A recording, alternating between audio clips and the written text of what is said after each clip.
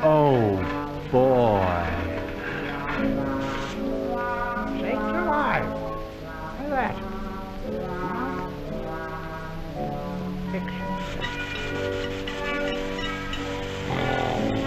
Hey, get up, lazy critter. Get going.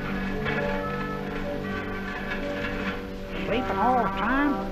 Why don't you get up and get going? I'll fix you. Oh. Wait till you get this.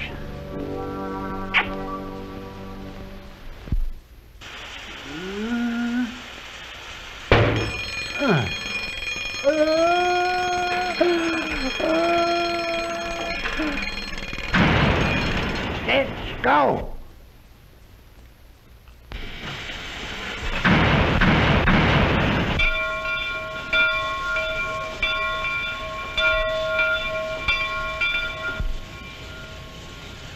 Did you ever think of a locomotive as lazy? Does sound mighty strange, but as a matter of fact, nothing in this world likes to get going. All things are lazy. The way some of us are when it comes to getting up in the morning. And things would always stay still unless put into motion by some outside force. How fast things get going depends on the force behind them and how heavy they are. A bullet is light, and the power behind it is great, so it gets going fast. But take a baseball. It's many times heavier, and no pitcher's arm has the force of gunpowder, so it doesn't get going nearly so fast. The bigger the object, the slower its getaway.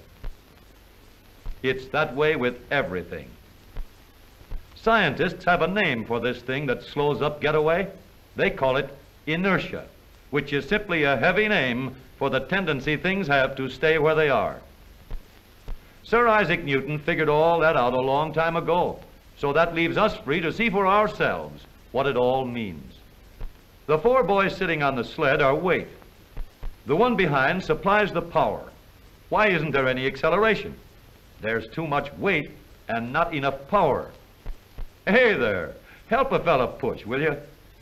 Now we've decreased weight and increased power, and we have acceleration. Once we're in motion, we don't have to worry. We've knocked out old man inertia, and everything is okay. If we want to go still faster, we'll have to increase power or cut out weight all over again. With automobiles, it's the same. You have to increase the power to get acceleration, or else take out weight. Let's say a man is building a car. He wants to have unusual acceleration. He decides to make the engine more powerful, but he soon finds out that he has a car like some little racing planes. They have too much engine for the plane, so they will get going fast. But they pay for the acceleration when they get it that way. Too much extra power takes too much gasoline. Automobile racers have another way to increase power. They make the engine run faster. This gives better acceleration, and it doesn't take a lot of gas. But because of the wear and tear from running the engine so fast, the engine of a racing car has to be overhauled after every event.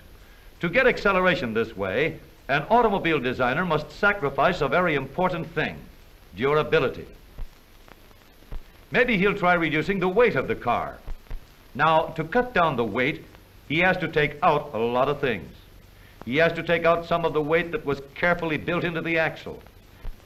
He has to sacrifice the extra reinforcement that was put into the frame. Take weight out of the transmission. He has to go without necessary weight in the body and the springs and a lot of other things.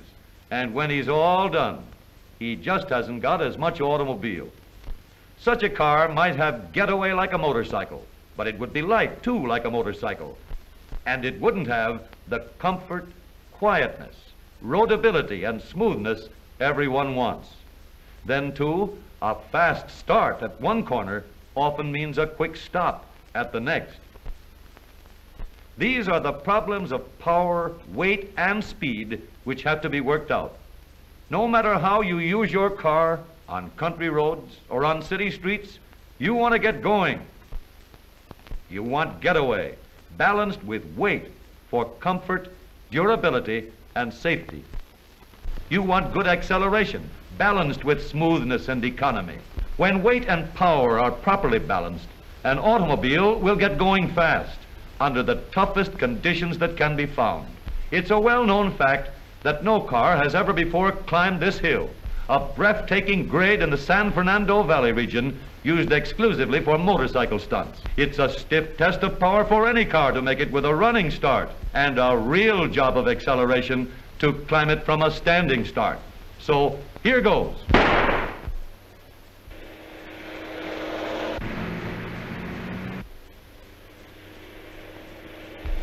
It takes steering control to keep that course. It takes weight, and plenty of it, to keep those wheels from slipping.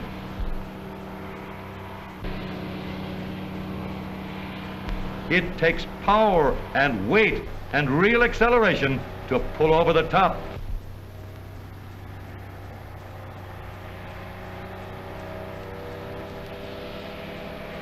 But the proper balance gives us more performance than we'll ever need, plus real safety.